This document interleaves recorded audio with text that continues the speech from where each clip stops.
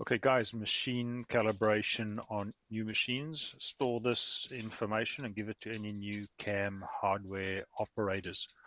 Now, this will only work with these smaller, what I would call commercial machines, not any of our OEM machines. All right, so you've got to download and install UVTools at any given time. You can find that on GitHub. Just simply Google UVTools. All right, when you open it, the interface probably going to look pretty similar to this. What you need to get going for the next part is any bed that you've already printed on any of the frozen printers. It doesn't matter as long as you've done one successful print or something close to a successful print. You can use it to pre-fill some of the information you have. All right, so I've got one from Matt over here. I'm going to go to File. I'm going to go to Open, and in my Downloads area, he sent me one. Goodness me, let's find it. There it is. There, CTB. So this is something that was tested before. So I'm going to open that up.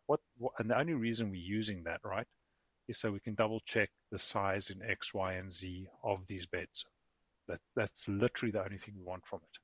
After that, it doesn't matter what was on this bed. You can go to the calibration. You can go to exposure time finder, and it's going to eliminate all that geometry.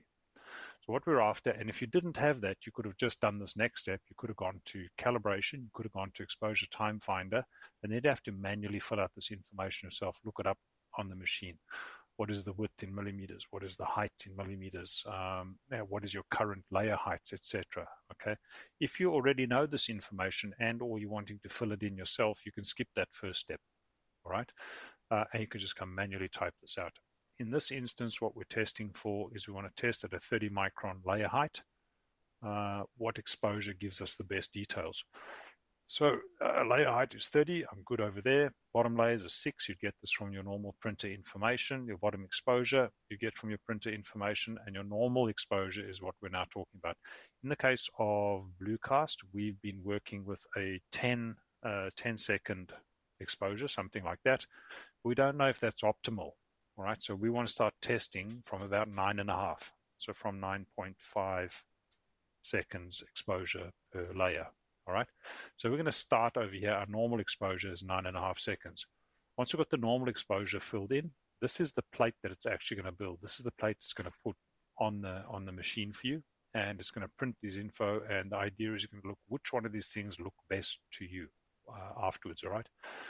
We're going to go through your object configuration. We don't care. I don't care about that. I do. You want to click pin, positive and negative pins, tick that one. And you'll see that added to that plate, you're going to get drill holes of 1 pixel. So the size of the holes is 2 pixels big, 3 pixels big, 4, 5, 6, etc. Right?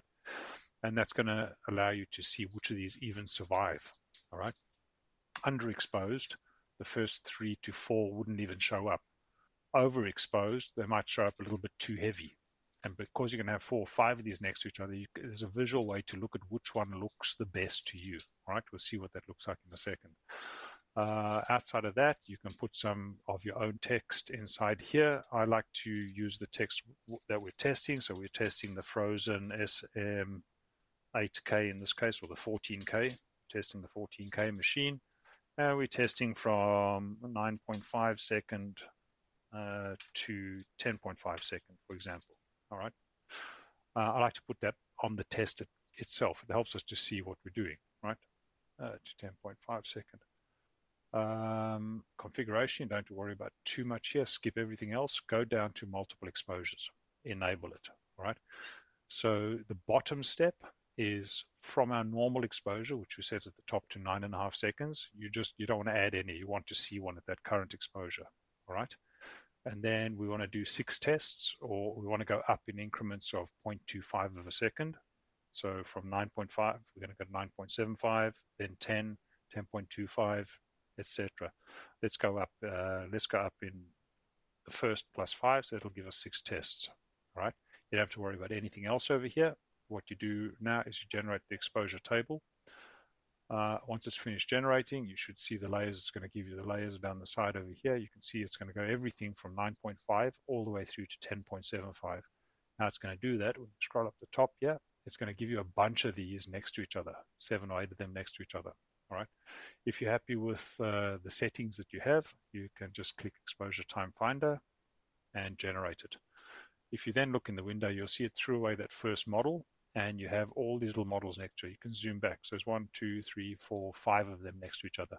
Your layer slices, you can move up the side here, and you can see how it's going to print it. See, it's moving up, and then it's doing the different units at different exposures.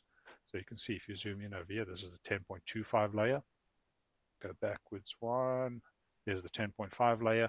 So this is starting the 9.5 all the way through to the 10.5, and then it's going to print them next to each other on the bed.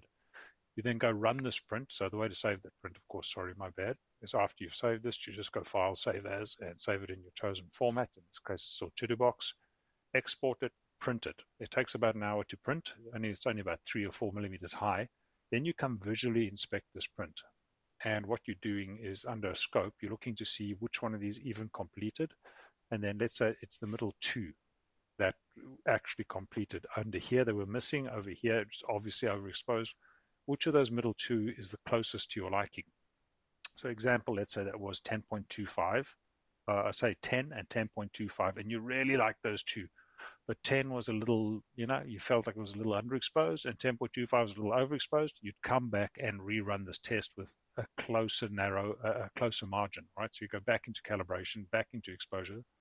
You now know that at 10 you're good, all right?